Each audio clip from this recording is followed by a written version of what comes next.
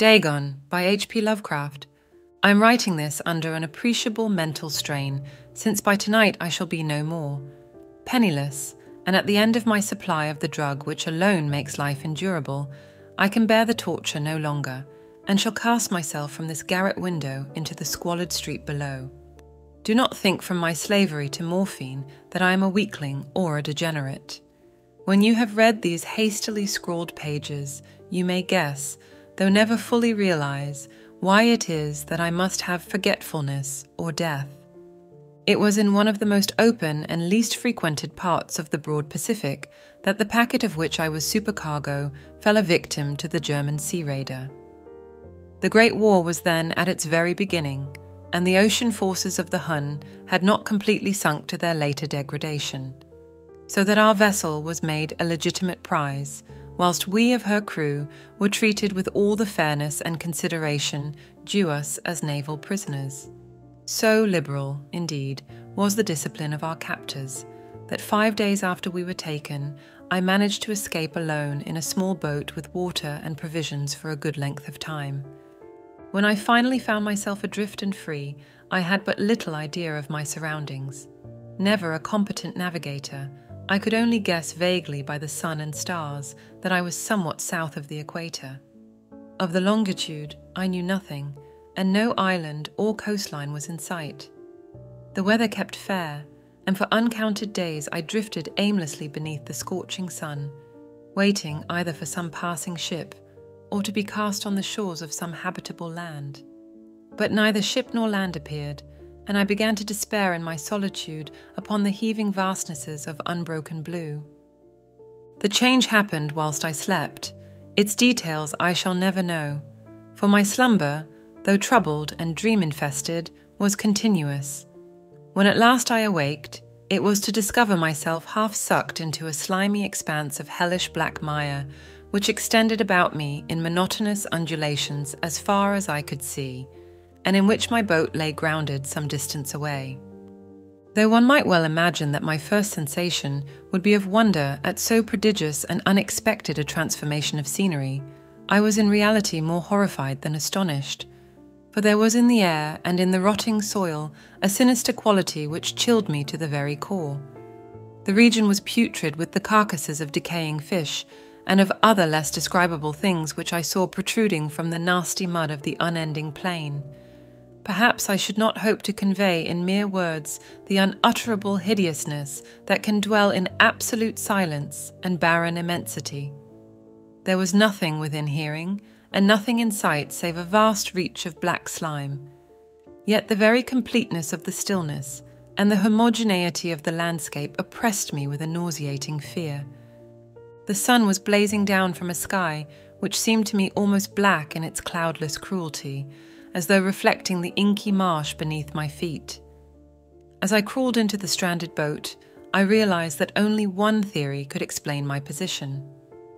Through some unprecedented volcanic upheaval, a portion of the ocean floor must have been thrown to the surface, exposing regions which for innumerable millions of years had lain hidden under unfathomable watery depths. So great was the extent of the new land which had risen beneath me that I could not detect the faintest noise of the surging ocean, strain my ears as I might. Nor were there any seafowl to prey upon the dead things.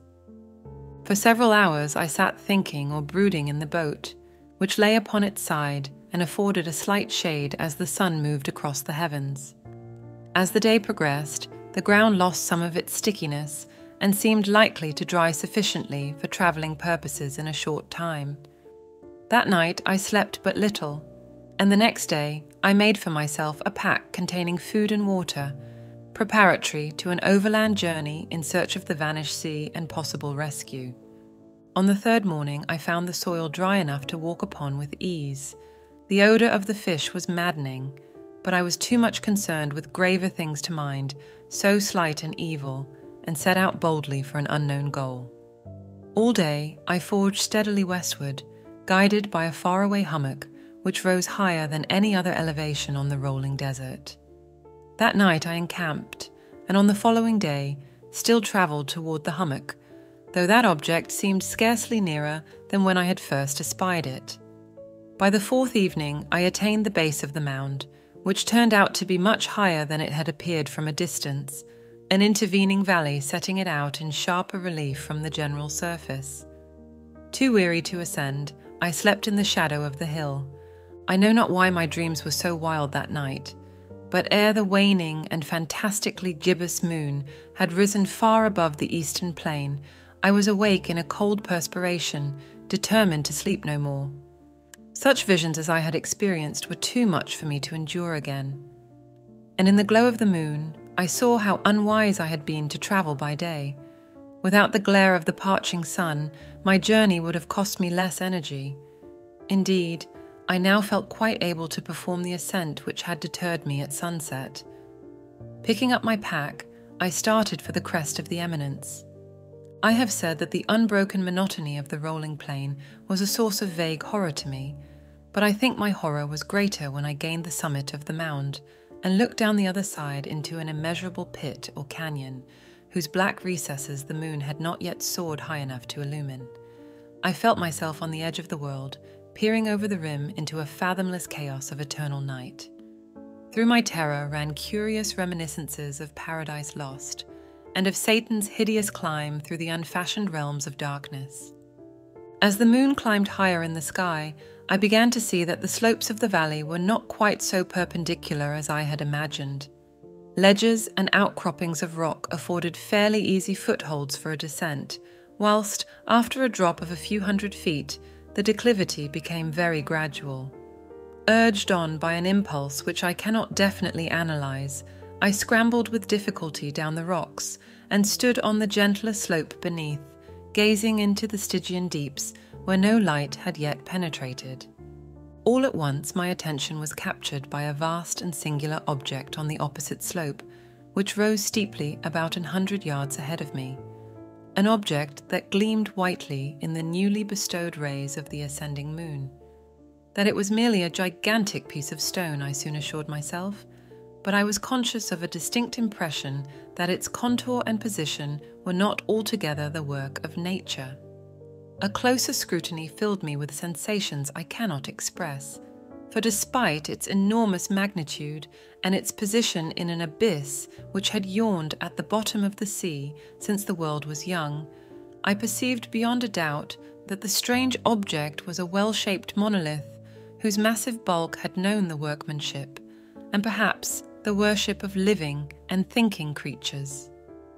Dazed and frightened, yet not without a certain thrill of the scientist's or archaeologist's delight, I examined my surroundings more closely. The moon, now near the zenith, shone weirdly and vividly above the towering steeps that hemmed in the chasm, and revealed the fact that a far-flung body of water flowed at the bottom, winding out of sight in both directions and almost lapping my feet as I stood on the slope. Across the chasm, the wavelets washed the base of the Cyclopean monolith, on whose surface I could now trace both inscriptions and crude sculptures.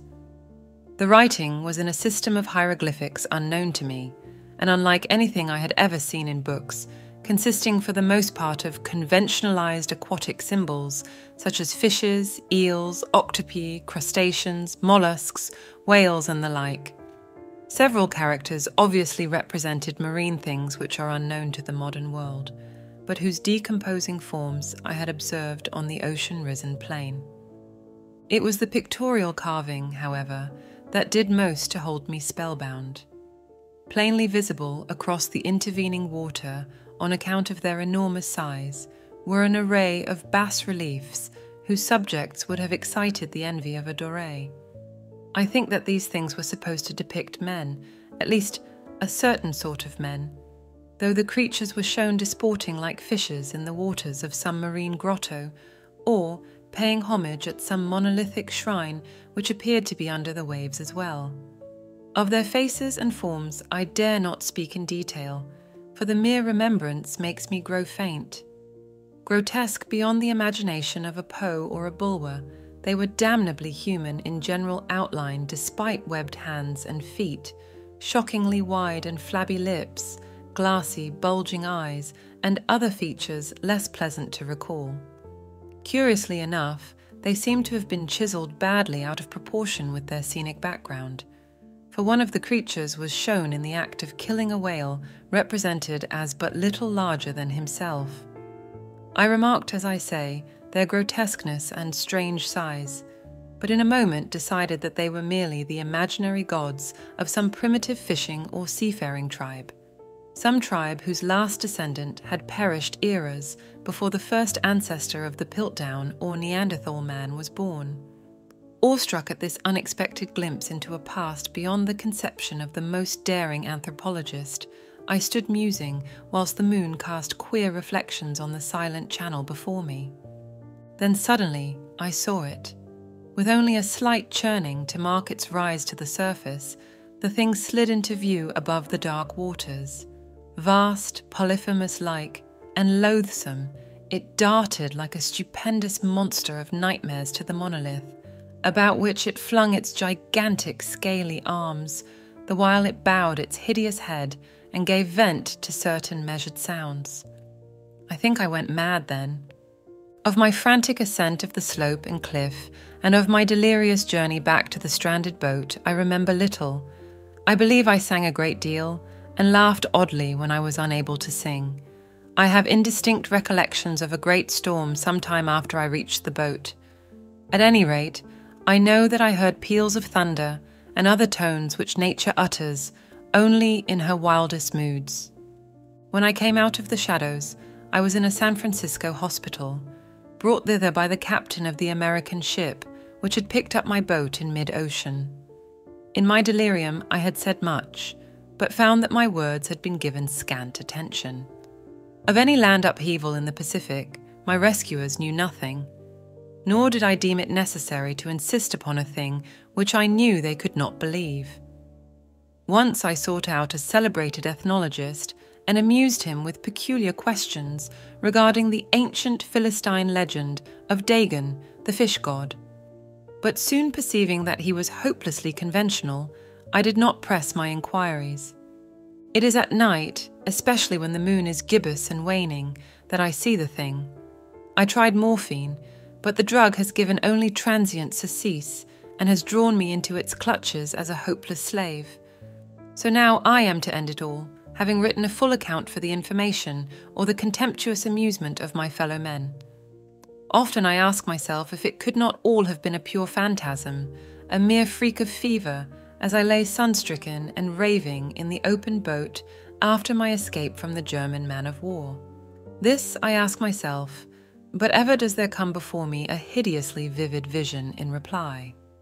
I cannot think of the deep sea without shuddering at the nameless things that may at this very moment be crawling and floundering on its slimy bed, worshipping their ancient stone idols and carving their own detestable likenesses on submarine obelisks of water-soaked granite. I dream of a day when they may rise above the billows to drag down in their reeking talons the remnants of puny, war-exhausted mankind, of a day when the land shall sink and the dark ocean floor shall ascend amidst universal pandemonium. The end is near. I hear a noise at the door, as of some immense slippery body lumbering against it. It shall not find me. God, that hand! The window! The window!